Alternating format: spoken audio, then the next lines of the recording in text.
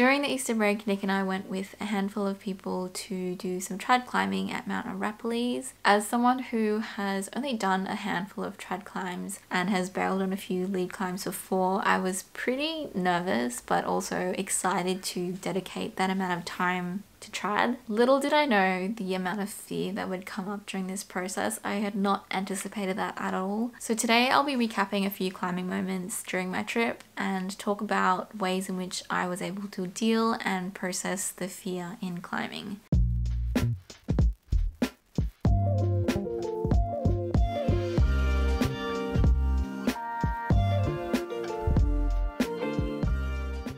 Guiding Light was the first multi of the trip. It is a grade 6 and it's got 4 pitches. I was pretty nervous going in. I wasn't calm because there was a lot of different things that happened that morning, so I was not in a very good headspace. In pitch 3, there's a step across in a chimney from one face to another. I have to down climb to the lowest point on one side, stick my leg out, shift my weight, and then catch on the left side. The step across is at the very beginning of the 3rd pitch. So Nick went across, finished the pitch. When it was my turn to start, I was pretty nervous. My whole body was like resisting. It was like, no, like this is not safe. You're not doing this right now. I spent about 30 minutes working on that step across. All my fear really kicked in and I wasn't able to control it. I'd never gotten such a big hit of fear. And a step across is not something you would normally see in sport climbing, so this was a very new technique that I was learning. So as I was down climbing, I could just feel myself getting a lot more worked up and I could feel myself like breathing really quickly and heavily and just starting to cry. I spent a lot of time over gripping on hold, eventually let myself cry and just let the emotions out and just really acknowledge the emotion that I was freaking out. After that, I down climbed back to the step across. I just started to take really big, deep breaths in order to just let me stop thinking a little bit, focused on one limb at a time. So I was like, okay, right foot will go here, left foot will go here, no, will go here. I eventually down climbed as low as I could possibly get, and then I started to test out just small movements of stepping across. Stuck my leg out, and then I stuck my leg out and then tilted, and then stuck my leg out, tilted a little bit more, and then kind of got a bit scared. There was a group on a climb 100 meters further up from us, and there was a guy at the top of his climb just like smiling and watching me, and I was like freaking out. After doing like the mini steps across, I decided to commit. So I took a really deep breath and I just lowered myself down and then pushed off the face, shifted all my weight to my left foot, and then was able to stand on both sides. So I was now standing on both sides in this chimney, and I had to really like shift all my weight over to the left side in order to grab any holds. There's nothing I could grab as a medium to take me over, which was probably the scariest part. It was like no hands. I did the step across. Next thing I knew, I was on the other side and it was all over. The rest of the climb was totally fine and super easy, but it was just that one part in the climb that just triggered the fear and completely stalled me. Coming out from the other side, I was really glad that I was able to push through with that, and I'm really happy that I did do it because there was another step in the following couple of days. So we just did pitch 1 of Spiral Staircase. I led it. How did you find it? Very technical. Yeah. That's a consensus. I think it is. How did you find it, Gail? It was pretty great. Technical as well. It was a pretty good part towards the end. Yeah. That's the layout. Yeah. Amanda is about to lead this pitch, which goes up this gully. It's not too long, I think it's just 15 meters, and then she's going to try and find the tennis court, which is our next belay station.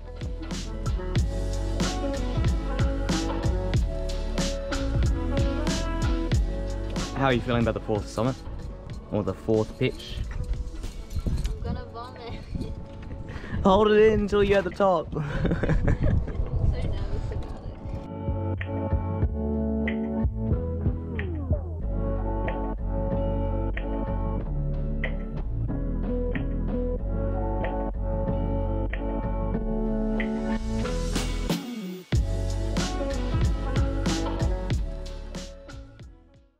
Believe in yourself.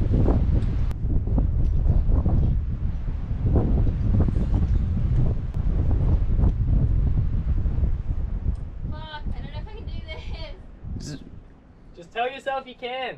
Big forward step and hug the wall. Got you on good belay.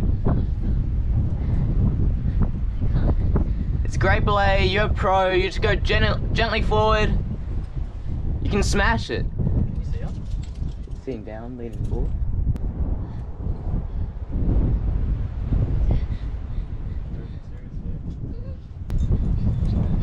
Nice! Let's go. Woo! Put some pro in when you can. We did Spiral Staircase, which is a grade 8, and we did it in a group of 3. Nick led pitch 1, pitch 3, and I led pitch 2, pitch 4. The 4th pitch was a step across. My old friend. The step across was like above a 30-meter void, and there was also wind, which made it more dramatic, and then there also was a party waiting behind us, so I felt immense pressure to just do it really quickly. Having done this at Guiding Light, I tried to do something similar where I just took really deep breaths. I focused on what move needed to be done, sat down, and I stuck my right foot out. And as soon as I hit the hold, I grabbed a really chunky jug on the other side and was able to lift myself off. There was a lot of panic, and I was able to just do a lot of deep breaths and just focus on doing the move and completing the move to get to the other side.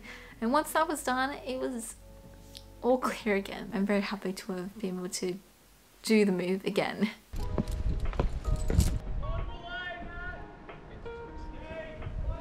Nice. You're looking, yes, that's it, that's the move. Come on, making that look so much better. Come on. Come on. Yes, yes. Nice.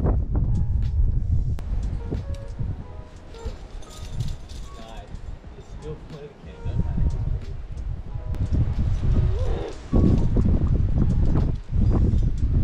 Nice. Come on. That's it, that's it. Yeah, just grab the jug. Grab the jug. Cool. Find stable feet. Just good feet out right. Good.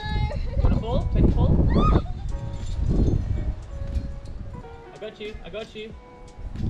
Trust me, Slecko, I've got you. It's a really good catch. Trust me, please.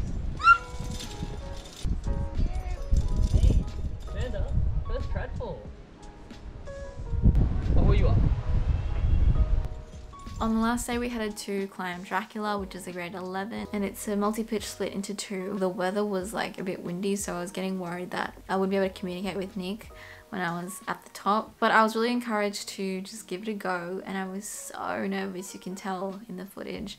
It does list that the first pitch is quite tricky. It's all about using technique and climbing with your feet. I normally love my techie slab climbs, but because I was so afraid and not trusting my protection, I just freaked out and I just forgot how to climb. You can see in the footage that I freak out, climb above the cam, and then want to bail and take, but I'm too scared to let go. Eventually I let go and fell about 30 centimeters, but it felt like I'd fallen like 3 meters. As I was working the first pitch, I really felt the same fear kind of conjure up again, like it was bubbling at me. I was just frustrated, couldn't think things through clearly. After I took, I was lowered down. We then did like some practice falls, which allowed me to gain a bit more confidence. You know, we did have plans to do other multi-pitches that day, but Nick was kind enough to be like, okay, you know, let's focus on this climb as a project. We can take all the time you need. Let's just give ourselves that space and room to do so. Having him say that just made me feel a lot more comfortable, because I felt pressured to do it very quickly because we had other climbs to do and we were running out of time. I ended up finishing pitch 1, and then I led pitch 2 all the way to the end. Pushed myself, was scared, but I was able to just really think about good feet, good hands, good technique. There are also these really beautiful pillars at the top of Dracula that I recommend you go and take a peek, because it's very unique and I've never really seen that kind of formation at the top of a climb before. Back at camp, there was someone in our group who was projecting like 20s, and that's an Arapiles 20, so I would say in sport it's probably like a 25-ish. We were asking her any advice, and basically she said, if you're not feeling like you're going to fall or you need to take, you're not trying hard enough. If you're not scared, then you're not trying hard enough. So that really put things in perspective in terms of having a relationship with fear. It's about making sure that you can do the move, pushing yourself when you're feeling comfortable in terms of learning new techniques or pushing through mindset. That really like changed the way that I look at improving as a climber. It's allowed me to really appreciate having fear and having challenged that during the week.